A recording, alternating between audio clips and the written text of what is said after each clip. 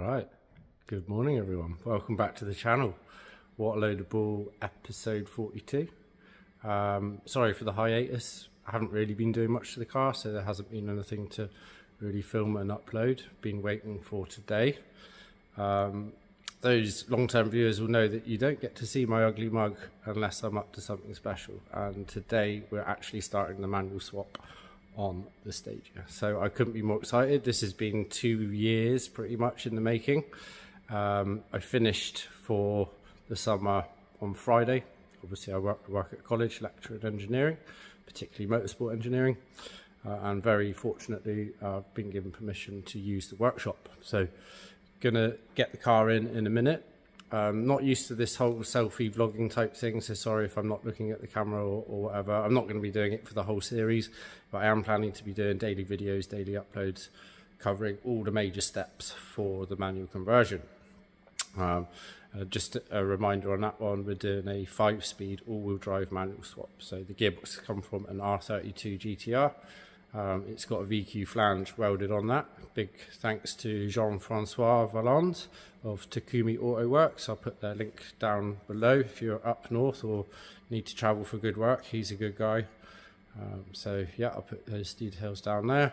But before I bought my car in, I thought I'd do a little bit of a tour on some of the toys I get to play with at work. So I don't really teach the subject, but we've got a nice head flow tester here, so my students will bring in a head, and one of their assignments is to kind of port and polish it to get the maximum gains out of that one. And then I've got something very special over here, and some people might have seen pictures of this on my Instagram and stuff, but this is Esme. This is the mistress.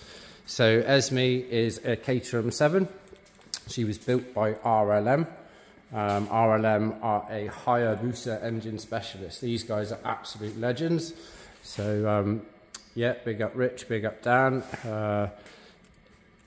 Those of you that know about Hayabusa, it's a 1300 Suzuki motorbike engine.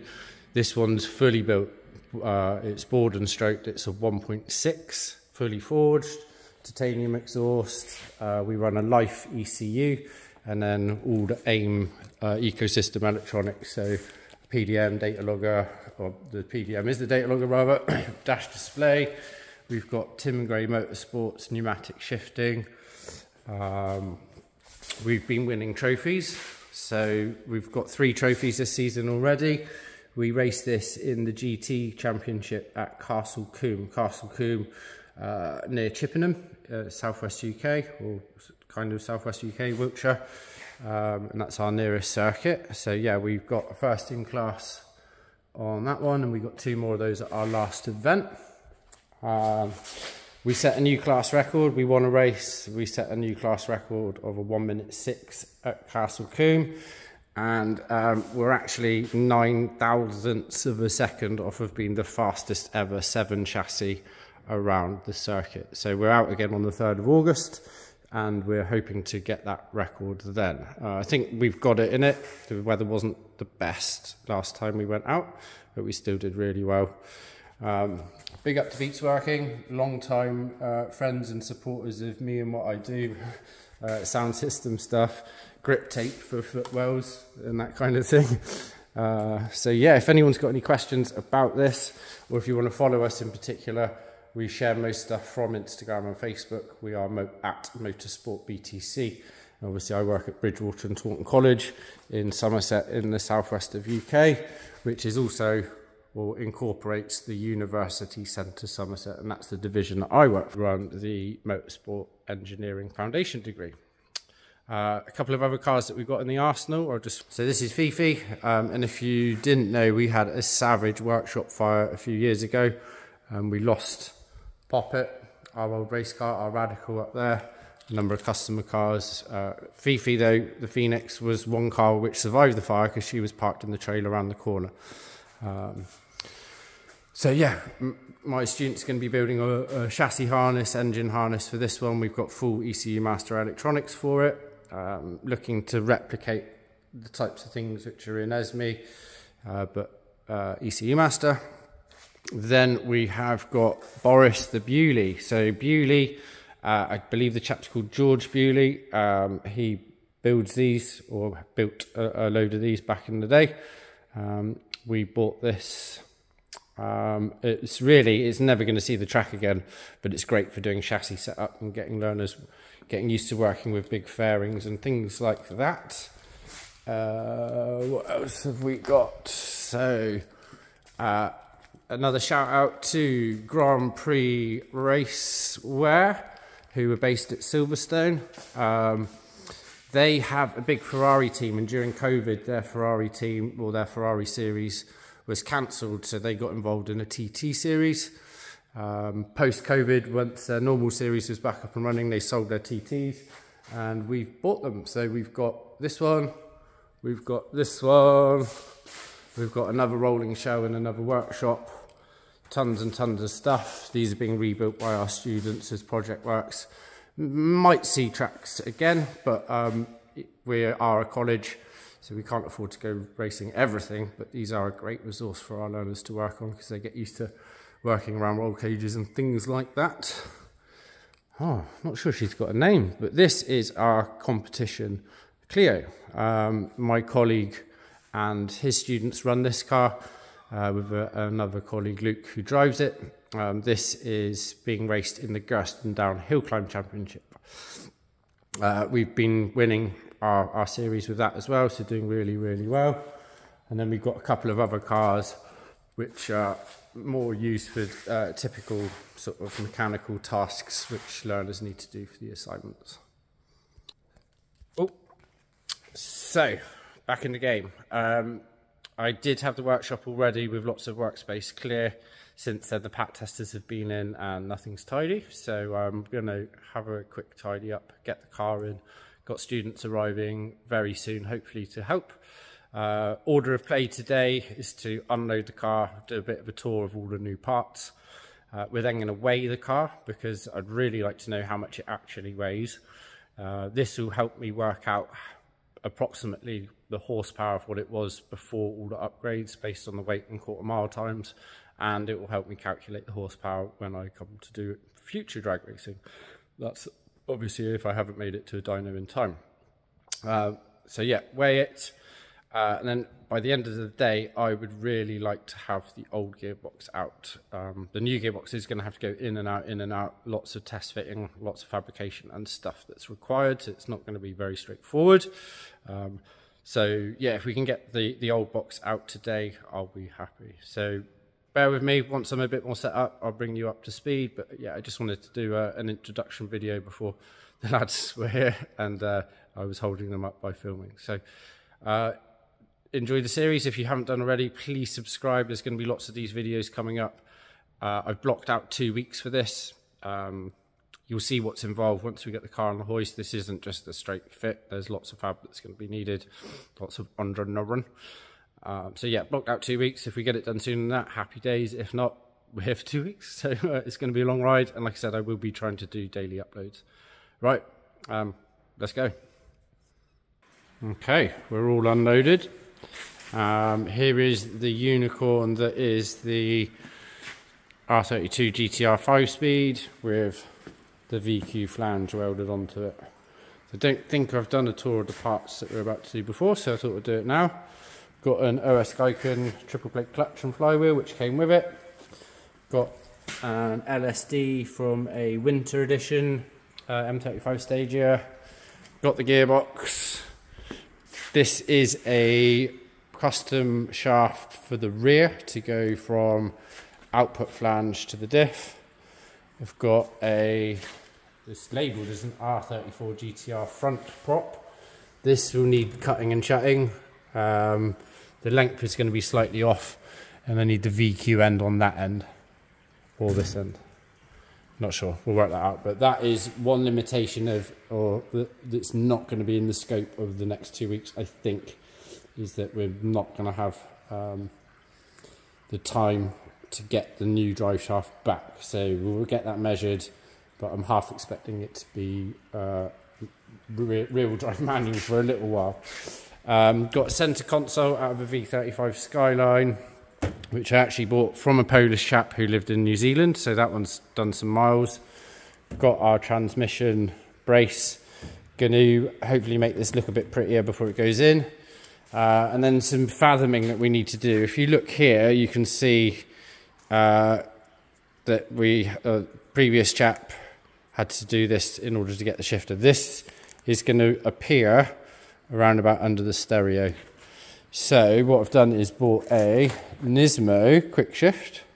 Thank you Torque GT, Matt in particular, for confirming fitment and things like that. So appreciate that.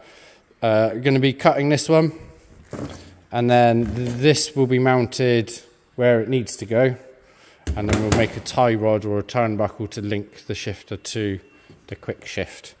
Although this is functional, I'm not down with it, and I don't think it will look very good, and I think it will be an absolute nightmare to actually fit the box in the car with that in situ. So we will measure this to get a rough idea of where things are going to be, then we know where we need to cut, things like that. So yeah, I think we are all good. Obviously we'll need to redo the pedal boxes as well, so we've got a clutch pedal and a new brake pedal there from a 350Z. Gonna have to do some drilling in order to get the new master cylinder there.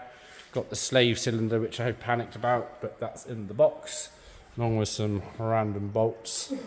So next thing I'm going to do now is to weigh the car, and then we can start on doing some electrical testing, and then we can start ripping out the old gearbox.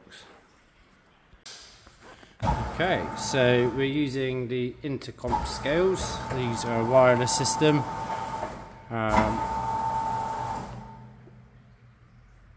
Awesome. Okay, so about 1800 kilos. There's no LPG in the car. There's about a quarter of a tank. I weigh 70 kilos. I'm not going to jump in the car. I was going to weigh it with it in me. Let's have a look at what the numbers are saying. Cool. Well, I'm happy with that. I'm not worrying about corner weighting it now. I know that it weighs 1800 kilos. I'll put information down below I'll do the calculation and add it in there based on weighing that much and my speeds from when I did some drag racing before. Cool, so we're going to get it back in the air now, start doing some electrical tests, get the scales out of the way, and then we'll start ripping out the gearbox. Ta-da! We are in the air. And that is one of the most terrifying things a car owner can do, is to put the car in the air on a ramp. So we've got some leads up here which we need to check. These and these are the signals which come from the gearbox. So yeah, I just want to confirm. Well, I know which ones are park and neutral, but I need to just try and fathom a bit of a reverse. Now, there's less access there than I thought there was going to be, so that's going to take some thinking.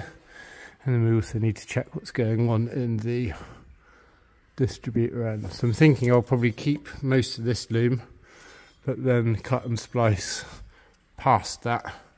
A lot of that's all for solenoid control, which doesn't matter to us anyway. Here's the turbo, a couple of years on. Turbo blankets all looking in good condition. Got the custom Giz-Fab exhausts. So it's looking a bit worse for wear, but that's rural Somerset for you. While the car's off, I'm going to get this cut and welded here, just to give me a little bit more clearance, because you can see that's where I catch. Same with the back as well, if possible. Okay, so just doing a bit of a refresher with the manual. We've worked out where our neutral switch is coming from. There's not much room in the vehicle to actually get to that, so we're going to run with that. The other fathom is the reverse signal, and I'm not entirely sure where it comes from. So we have got this. I think it's this reverse relay, which is pin 41 on the trans control. So I think what we're going to have to do is interrupt that signal with our new one, which will then trigger this relay, which will then turn on our reverse lamp. So it looks like that's a ground switch. So if we follow this, the ignition relay comes live to this junction center behind left side of dash, energizes this relay solenoid, or provides power for it, and then when blue goes to ground, pulls that solenoid shut, and then that goes and turns on the lamp. Yellow, red being the live, half of it ready on pin 2 for the relay, half of it to actually close that contact. Cool, so I can confirm that that needs to be ground switched. And then if we come back looking at park neutral, we'll fathom that out later on. I know where that pin is. I think we're keen to get things ripped out. So what we're going to do first, start draining fluid, getting the exhaust out the way, clearing as much space as we can. Once we've got everything out the way, or later on in the project, we will do a bit of more wax oiling from places where we couldn't get to before. Essentially, the main issue is the attesser is in the wrong place. So the new gearbox is a lot shorter, meaning the attesser system sits further forward. So we need to do some cutting and shutting in this region here. And I've got a friend of mine coming to help with that tomorrow. So I kind of need to be as ready as possible for when he gets here. So I'm going to start draining stuff. I might lift it up a bit higher because my neck's already hurting. So watch this space. So we are doing well. Exhaust is almost out. We've got the cross brace out the way. Just trying to make space so that we can start taking other things out. About to do something either really clever or really stupid. I'll let you know in a minute. These are the feeds to the trans cooler, obviously. And there's quite a lot of fluid that's still in the torque converter. So I'm planning to cut one of these, put an air line on it, force air that way into the system, which should force fluid back out into my catch. So it's either going to be the most genius thing I've ever done, or incredibly messy and I'll regret it in 5 minutes. So watch this space. Okay, so that did work as intended. I think we've got as much gearbox fluid out of the system as we possibly can. Did make a bit of mess, did get a bit of fluid in my eyes, but we're all clear now. So we're going to have a quick break and then come back and assess the situation and start to think about the next bits to get out. So it might be that we do this rear prop, kind of work our way forward. So yeah, back in a sec. Right, we're doing well. Rear prop is out, front prop is also out. Harness is all disconnected. Got one zip tie at the top that we can't actually reach right now, but everything is good. They will pop over. So I think we're going to start taking out things like starter motor. And then yeah, we're doing really well. Sorry, I haven't been filming for a while, so I keep going out of frame. I do apologise on that. But yeah, I think we're going to be on target for today. Going to disconnect this one. This is the feed from the attesser reservoir. We've got a squidgy-ish line here, hard line which goes up over the tank into the rear in the boot. But yeah, kicking ass. Okay, hard to make out, but there was a little access hatch in here. And we've removed that now so that we can get to the torque converter bolts. And in order to rotate the engine, I've got a 20mm socket on the crank, and now we've got access to do that. So we're going to get that done and then get the starter motor off, get everything propped up, then do the rest, and it should just float out. Okay, so luckily we're in a fully equipped workshop because we needed one extension, 2, 3, 4 and a wobbly socket to get to that final bolt, and we were approaching that from all the way back here. So we think that is the last bolt. We're going to get the pry bar out again and then hopefully the gearbox will just fly on out. Right, we are so close now. We've got that last bolt out. You can see where we're at. Dipstick mount. So we've undone that one There's another one there which we've missed. So I think that that's what's holding it in. Once that's out the way, it should all come out and hopefully not fall on my head. And that, guys, is what the flex plate looks like of a VQ25 GET. Fuck yeah. Big thank you to Harvey, who's one of my students. He's been with me all day, and I would not have been able to do this without him. You can see where I've managed to reach with the Waxel previously. We will be doing more of that later on in the week. But for today's target of getting the old gearbox out, we have nailed it. I'm just going to wander over and we'll have a look at it now that it's out, and then do a bit of comparison between old and new. Okay, so here we are. Here is the auto that has been removed. Got the Atesa transfer case here. Valve body underneath, obviously. We've just measured it. New one's about 5 inches shorter from flange to flange. Bit awkward to weigh them individually, but obviously we know our starting point with the weight with this one in. So I'm happy for the most part. Tomorrow, because I'm going to call it a day for today, tomorrow we will start offering up this. In fact, I might do a little bit. We've got about an hour today, so we might get the flex plate off just so that's done and dusted. But then tomorrow will be all about offering up the new gearbox to work out where the bulge is, because I'll show you where we think that's going to be. We've got this kind of indent here, and I know previous project lead said he had to cut and shut some stuff, so I think we'll be around about this area. So probably first thing tomorrow we'll start taking out the interior, the seats and carpet, getting ready to cut and weld. And then I'm guessing somewhere along here is where the gearbox is going to poke up. We've got a lot more room than I was expecting, so I'm happy about that. This will probably get blanked off, and then we'll mount my new shifter on top of that. So I don't think I need to film any more today. We've got these bolts to get out. We'll put a breaker bar on the other end to stop the engine turning while we do that. So yeah, just want to say thank you for watching. I hope you've enjoyed day one of the all-wheel drive M35 manual conversion. Monday today, probably going to edit this Tuesday night, get it uploaded on Tuesday. We'll be about a week behind.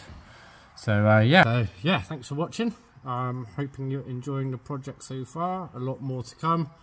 Wish us luck. Thanks a lot.